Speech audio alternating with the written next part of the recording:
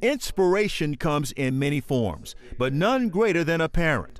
Roy Harris, the pride of Cut-and-Shoot, Texas, became one of the best fighters the area has ever known. He had a pretty good example to follow.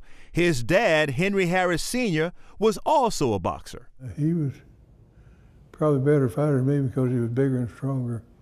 He was 6 foot 2.5 inches tall, and he weighed about 220. And he could hit real hard, but he'd put you out with either hand. Good fighter.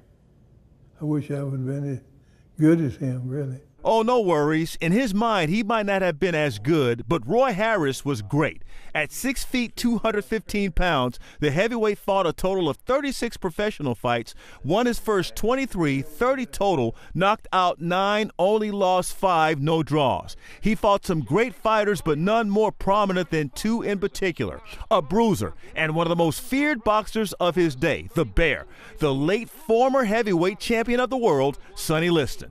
Big, bad rascal. He was. He had real big hands. Oh, yeah, he was a big man.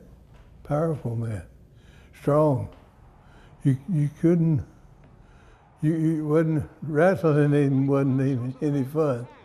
You had to either get in there and get him and get out, or you're going to get hit. Hard. Harris fought Liston in Houston. Liston was 50-4 with 39 knockouts. We said 2 prominent fighters, though. The second one is the one that put the C in cut and the S in shoot. Harris's big fight for the championship of the world, this one against former world heavyweight champ Floyd Patterson.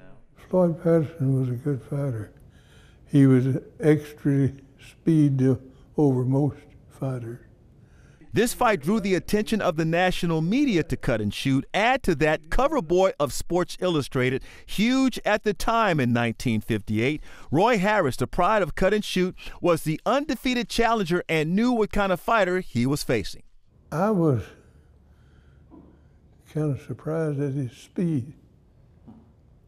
He's faster than he looks. He's a great fighter.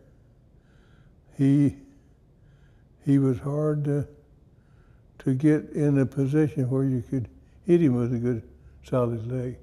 Regardless, Harris made a big $100,000 purse from that fight, and this. He became a successful attorney following his boxing career. He's a class gentleman who is also very much loved by his family.